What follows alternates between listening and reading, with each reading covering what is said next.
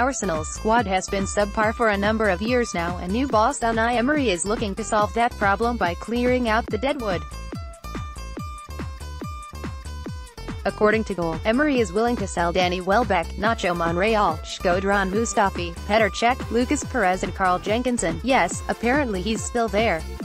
For Monreal, who remains a fan favorite but is entering the twilight of his career, most of these names have failed to deliver what was expected of them in an Arsenal shirt.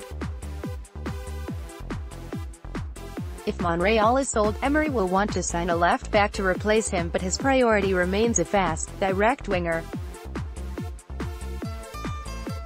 The Gunners have already confirmed the signings of goalkeeper Bernd Leno from Bayer Leverkusen, as well as Stefan Lichtsteiner, Socrates Papastathopoulos and Lucas Torreira, who will surely strengthen a previously weak spine. These recruits allow Arsenal to offload players such as Mustafi and Cech, who have bitterly disappointed at the Emirates.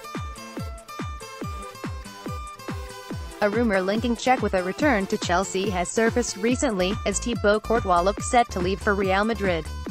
Arsenal had a budget of around £70 million at the start of this transfer window, but will need to sell before they bring in any new players this summer.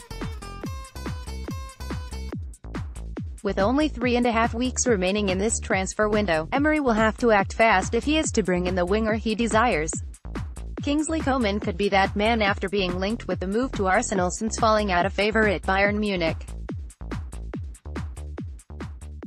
The Bayern player has already won the Bundesliga, a Serie A, Ligue 1 all before he turned 22 after spells at Juventus and Paris Saint-Germain.